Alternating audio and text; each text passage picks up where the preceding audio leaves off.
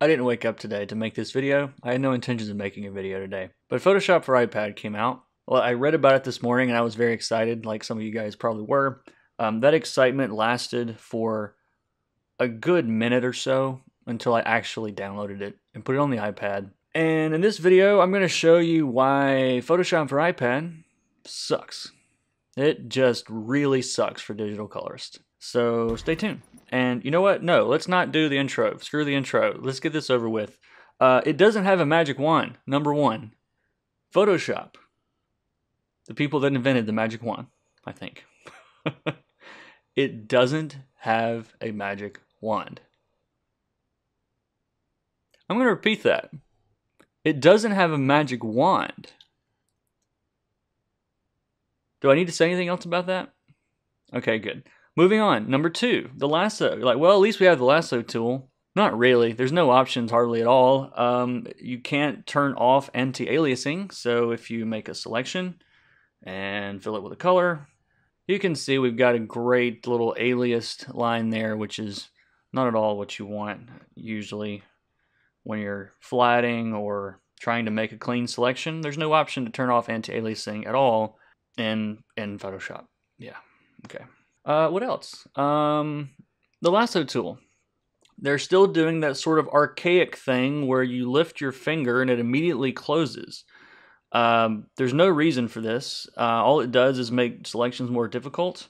You also can't do point-to-point selections like you can in a lot of apps with the lasso tool. So normally you could maybe lift your finger here and then draw a straight line, but no, as soon as you lift your finger, it's going to close. It just doesn't make any sense to have that. I don't like it. It doesn't really work very well on an iPad. So yeah, that's not any good either. What else? Yeah, there's no polygonal tool. Like there's no switching back and forth between the freehand and the polygonal tool.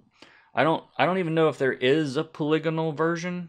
There doesn't appear to be. So you can't draw a straight line with the lasso tool, and you can't use a magic wand because it doesn't exist. So I'm not sure how you make selections in this, to be perfectly honest. One thing Mark Sweeney pointed out on Twitter that I didn't notice this morning also is there are no filters either. So that's, I'm sure, coming. They're talking about this is, I guess it feels all very half-baked and not finished. And honestly, this app is absolutely useless, okay? I mean, there's some of you that are like, well, you don't complain about Procreate because it doesn't have a magic wand. I actually complain about Procreate not having a magic wand quite a bit, but they do at least have a feature, auto select or whatever it's called, the automatic selection tool, that will sort of act as a magic wand. It still doesn't grab things that aren't adjacent. I'm going to make another video on that. Procreate's not getting off the hook on this either. But at least you have something you can use. You might have to click several times to get a selection if they're separated, but there's no magic wand here. I don't know. I think this video is over. Do you need any other reasons not to try this?